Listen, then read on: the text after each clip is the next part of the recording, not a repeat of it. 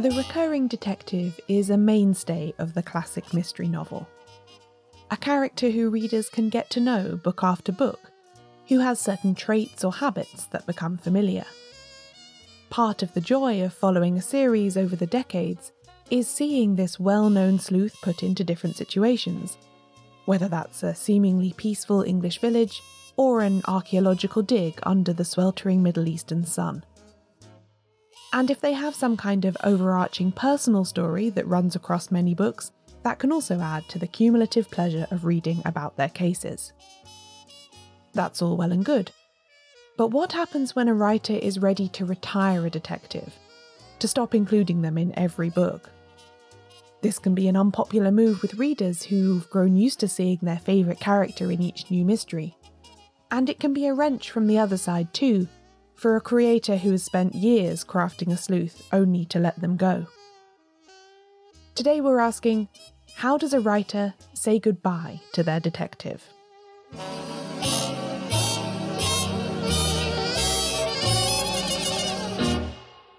Welcome to Shedunnit.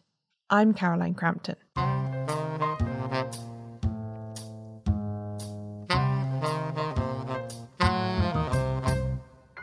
It's hard to think of a writer from the golden age of detective fiction who didn't have at least one recurring detective character. Most of them had at least two. Agatha Christie, of course, wrote regularly about Hercule Poirot and Jane Marple throughout her career, and also sprinkled in multiple books featuring Tommy and Tuppence, Mr. Satterthwaite, Superintendent Battle, Colonel Race, and so on. Dorothy L. Sayers had Lord Peter Wimsey, and also Montague Egg, a wonderful character and a favourite of mine who appears in a number of short stories. John Dickson Carr had Dr. Gideon Fell, Sir Henry Merivale, and Henri Bencola, each with their own multi-book series. Marjorie Allingham had Albert Campion, Anthony Berkeley had Roger Sheringham, Niall Marsh had Roderick Allen, Gladys Mitchell, Mrs. Bradley, Edmund Crispin, Gervase Fenn, and so on. Regular appearances by the same sleuth was a literary technique that worked for everyone involved. Readers got to see the evolution of a character through different mysteries. Writers had some consistent material to work with for each fresh book, and publishers had a property they could market and for which they could generate popularity across a long series. More recently, these characters have become intellectual property in their own right, generating revenue for the estates of long-dead writers through film, TV, and video game adaptations. While some writers seem to have been happy to write about the same single detective for their entire literary career, Gladys Mitchell, for instance, wrote 66 Mrs. Bradley novels, others have found that as they themselves matured and changed, being stuck with one particular character didn't feel all that comfortable. In her autobiography, Agatha Christie wrote that even while she was celebrating the publication of her very first detective novel in 1920, there was a third party with us, though I did not know it. Hercule Poirot, my Belgian invention, was hanging around my neck, firmly attached there like the old man of the sea. Poirot was to become Christie's most popular character by far, and she struggled at times with the desire from readers and publishers for more stories about him, when she would have rather written other things. She knew that Poirot was her bread and butter, as her grandson Matthew Pritchard put it in an interview with the Radio Times in 2010, but she also at times wanted to, quote, exorcise herself of him. We can see her trying to manage these two opposing features later on in her career, by which time Poirot had been a presence in her life for over 40 years. In books like Cat Among the Pigeons from 1959 and The Clocks from 1963, Poirot either enters very late or barely takes part in the investigation, but is still sufficiently present for the cover to advertise that this is a Hercule Poirot mystery. And of course, by this time, she had the comfort of knowing that she had already written the last Poirot novel, Curtain, in the early 1940s, and deposited it in a bank vault to be published in case of her death. I imagine that this was privately very satisfying when people were asking her non-stop about when the next Poirot adventure would be published. She already knew how the story ended. But there's 2 other episodes of the podcast about how Christie wrote those last Poirot and Marple books, so you can go and listen to them if you're interested.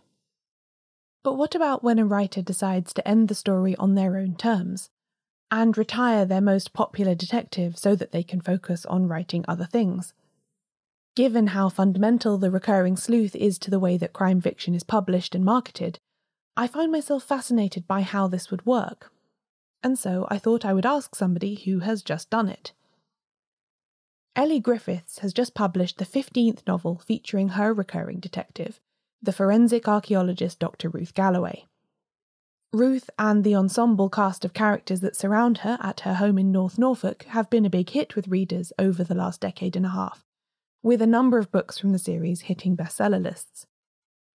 Long-time listeners might remember that I had Elly on the podcast back in the summer of 2020 to talk about the Golden Age inspiration behind one of her non-Ruth books, The Postscript Murders. In that interview, she shared with us her deep knowledge of and passion for Golden Age detective fiction. Although the Ruth Galloway books are very much set in the present day, they do have a whiff of the classic mystery about them, which I would guess is part of why people like them.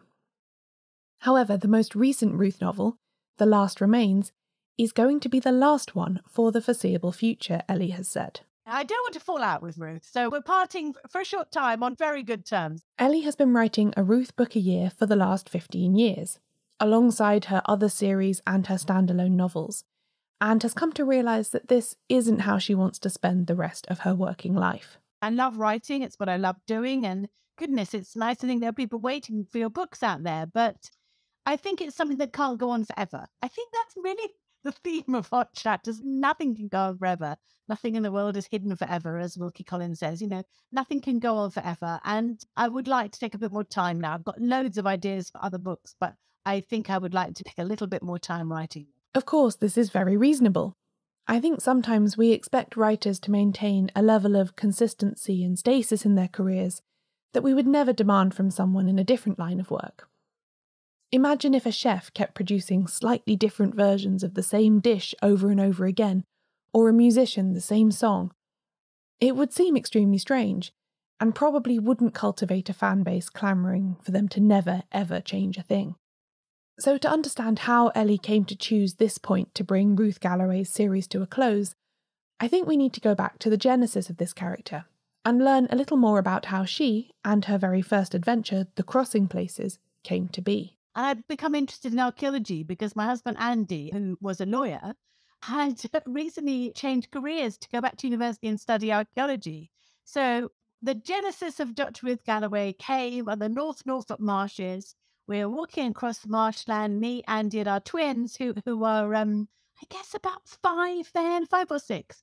And it's quite a long walk, along the marshes. And it's a beautiful place, but, it can be quite desolate. It's very flat. Walking on this marshland, and Andy happened to say that prehistoric people thought marshland was sacred because it's neither land nor sea, but something in between.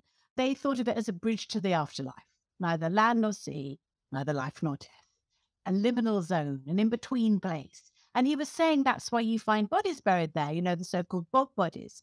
And something about that gave me the idea for The Crossing Places. It did. And this doesn't always happen to me. Sometimes it's quite sort of slow growing, a book idea, but immediately the whole plot came into my head. And I know I've said this before, and I always sort of cringe slightly when I say it, but it was actually true that I did see sort of Dr. Ruth Galloway walking towards me, and I kind of knew everything about her. I knew she would be a forensic archaeologist because Andy had been telling me about forensic archaeologists and the interesting work they did, with buried bodies and buried bones. So I knew that she would be my protagonist. Of course, with hindsight, we know that this meeting on the marshes was going to spawn a series that would carry Elly through the next decade and a half. But when The Crossing Places was first published in 2009, she didn't know if she'd even get to write a second Ruth Galloway novel. I hoped there would be another one, and I did leave The Crossing Places on a bit of an emotional cliffhanger, really hoping that there would be another one. I knew that there would be a complicated relationship, and it got more complicated by the end of The Crossing Places. And I also did know, just from knowing Norfolk and knowing a bit about archaeology, that there was potential for lots of stories there. Norfolk's been inhabited a very long time, so there's lots of folklore, lots of archaeology, there's lots of history. So I knew there was enough there, but I just didn't think I would get the chance to write them, really. And although Ruth Galloway did appeal to readers from the start, It was far from clear, even several books in, that Elly had a bona fide hit on her hands. For an author to write 15 books, it does involve a lot of trust and faith from the publisher, really, and blind hope. Because unless, of course, they're massive successes right away, like Richard Osman or something like that, but it wasn't like that with me. They were really slow burning. They sort of started to be taken up by libraries and independent bookshops, places where people really knew their clientele, and they'd say, well, I think if you like Anne Cleves, you might like this. And so it was a slow, they didn't hit the bestseller list till about 6 or 7 books in. So really, Quercus were very, very good to keep faith with me. Even once she had done half a dozen Ruth books, Elly was very clear that these are still discrete mystery novels, rather than just installments in a larger story. Each one has its own arc, and I always was clear in my own head that there would be a mystery in each one, and it would be solved. I was listening to a really interesting podcast of yours about whether it needed to be a murder in a mystery story. And I think in some of them, it's not even exactly a murder. I think Yapka's Dead maybe is one that isn't exactly a present-day murder, or A Room Full of Bones maybe. But anyhow, I knew there would be a mystery within each one that Ruth would solve together with Nelson. I also knew I'd introduced the character of Cathbad, who's a druid, in the first book, and just really as another suspect in the first book. But he kind of took over. So I knew that he was going to be there, but also was very clear in my own head that I wouldn't break Ronald Knox's rule too, and the solution would never be supernatural. So although there are little hints of the supernatural here and there, each book does have an absolute solution in the real life. Those 2 additional characters that Elly mentioned there, her police detective Harry Nelson and the druid Cathbad, I think contribute significantly to the enduring appeal of the Ruth Galloway books. The former particularly in his role as a potential love interest for Ruth. The presence of romance in detective fiction has been a controversial topic for at least a century. According to Rule 3 of S.S. Van Dyne's 20 Rules for Writing Detective Stories from 1928, quote, "There must be no love interest. The business in hand is to bring a criminal to the bar of justice, not to bring a lovelorn couple to the altar." But I'm sure you can think of dozens of popular and successful detective novels that do include an element of romance. Many Poirot novels end with a bit of pairing off, and of course Dorothy L. Sayers made it a major element of Peter Wimsey's broader narrative arc.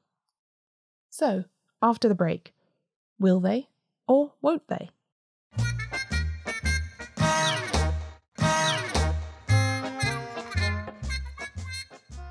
Lots of things about publishing can feel random, and trying to work out why some books or characters take off and others don't can be a futile exercise. And so I was interested in whether Elly had a theory as to why Ruth Galloway has attracted so many fans. I really don't know exactly what it is about Ruth that people have liked so much and why people have taken her to their hearts. I'm just very grateful that they have, but I think maybe, and what I hope it is that she does seem like a real person. I don't think it's true about crime fiction at the moment, but possibly in the past there was a slight tendency to have these sort of amazingly beautiful heroines who ran 25 miles for breakfast, then came back and cooked a gourmet meal, and everybody in the entire book, villains, police, everyone was in love with them. So, I think she was a little bit of reaction against that, and that she's an ordinary person. She's kind of a bit overweight. She doesn't really have much confidence in her appearance. There's a lot of confidence in herself as an archaeologist, but she's never quite sure that she's wearing the right clothes, for example. But then she doesn't care enough to go and change, So I think people have responded to that. She lives alone with her cats until she has her daughter, and she's quite happy with that. She loves cats. She loves Bruce Springsteen. I think that has struck a bell, luckily, with a lot of people who also read a lot of books. In addition to Ruth's fundamental ordinariness, another, more technical choice that Elly made also helps the reader feel closer to her protagonist. I wonder as well if something to do with the books are written in the present tense, which, when I started writing them, was a little unusual for crime fiction. It's a little more usual now, I think, but we never discover anything before or after Ruth. We always discover everything at the same moment with her in the books. We are living it with her. We're looking at through most things through her eyes. So maybe that's why people have related to her so much. When a writer is working with a recurring character, one of the more important questions they have to answer for themselves is this: is the detective going to age? Most really long-running series characters don't, or if they do, the concept of time becomes rather flexible. This allows them to live much longer than the chronological span in which their books were published, and to let the writer ignore major world events if they so choose. Poirot, for instance, is already a retired policeman when we first meet him in 1920's The Mysterious Affair at Styles, so if he had aged accurately, he would have surely been at least 120 by the time Curtain was published in 1975. Elly decided to do things differently, however, and this was to have far-reaching consequences for how her series' character would behave. Because I made the decision quite early on that they would age in real time, which I know some writers don't, and that's absolutely fine. Everyone does their own thing, don't they? I chatted to Peter James recently, and I said, how old is Grace now? And he said, oh, he's only aged 3 years in the last 10. And Ruth hasn't quite aged. She's younger than me now, for example. I think it's not just the same age, because there have been a couple of books that have taken place in the same year, that sort of thing. But I think when you make the decision for your characters to age in real time, of course their lives are going to change. Elly has always included her characters' major life events in the background of her mysteries. Over the course of the series, Ruth has a child, changes jobs, meets new partners, works on her relationships with family members, just like a real person might. And in a choice that felt particularly bold at the time, in the penultimate Ruth Galloway book, The Locked Room, Elly also showed us how Ruth, Nelson, Cathbad and the rest coped with the onset of the COVID-19 pandemic in 2020.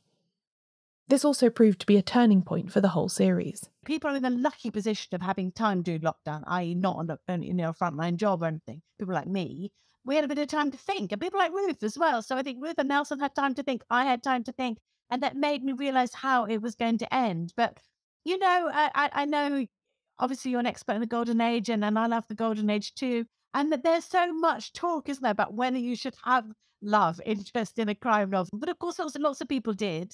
And there's a lot of love in Agatha Christie, really, even though it's not Miss Marple or Poirot. They're very quick at spotting when other people are in love, aren't they? So there is love in good crime mysteries. But I suppose I didn't set out to have a will they, won't they thing, but that's what I ended up with.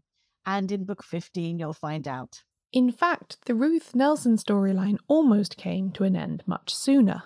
I had always known that it was inevitable, and I had first thought it might be book 10, which also has a kind of dilemma. It's that sort of key moment between Ruth and Nelson. But having written book 10, I did immediately have an idea for book 11. And so I did know that I was going to carry on. I sort of knew after book 10 that I was kind of on borrowed time. And I have actually really enjoyed the book since then, but I always knew it was coming up to the end game. But it was in book 14 that I thought, no, the next book I'm going to have to solve all this and try to bring everything together, which was a real challenge and one that I did enjoy a lot. But I tried also to sort of tie up a few loose ends from a series in general. So that was all a bit of a challenge, but I hope people will think that I've done it. Eagle-eyed Elly Griffiths fans might have got a hint of what was to come last year, when Elly's contribution to the new Marple short story collection was published. In her story, Murder at the Villa Rosa, a crime writer travels to Italy with murder on his mind, that of his long-running and beloved detective. In writing about this, she was aligning herself with the long tradition of Golden Age crime writers who have struggled to know how to retire a long-running character. It is about a writer who wants to end a long-running series, and it certainly did come from the heart, from some of the thoughts I was having about Ruth, definitely. I thought it was also quite a Christie-esque idea, because I know she had her issues with writing a long-running series, especially with Poirot.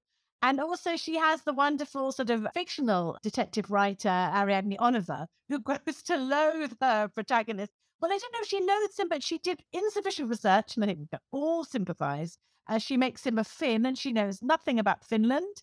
And she's got this Finnish main character, and she wants to get rid of him, really. After all of this reflection and 15 years of writing, in The Last Remains, Elly really does give Ruth Galloway a proper ending. The will they won't they question is definitively answered, and so are lots of the other queries left hanging from previous books. So all that remains is to check in with the writer.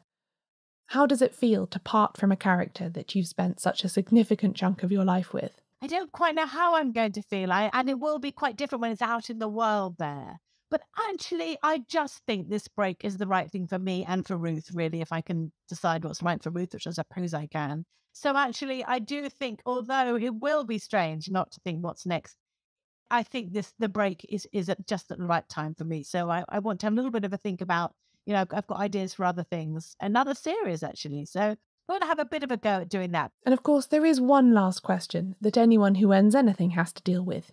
Will there be a comeback? Well, Elly is leaving her options open. I've certainly not said this is the last Ruth book ever. So it's farewell to this detective. But perhaps just for now.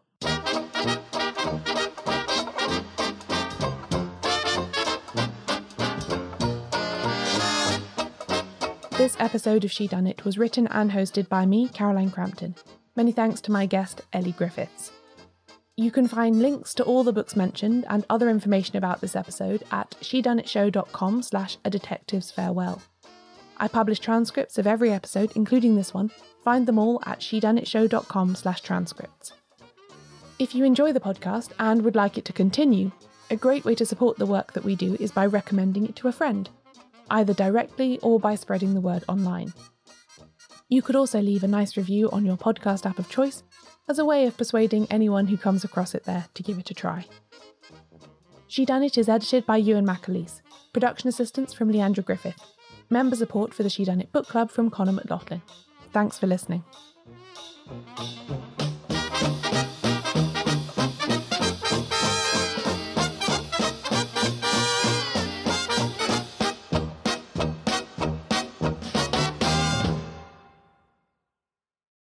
Hi, I'm Yolanta Fawhinmi, a journalist at the Daily Telegraph. If you enjoyed this episode, you might like my podcast Black Prose, where Black writers talk amongst themselves.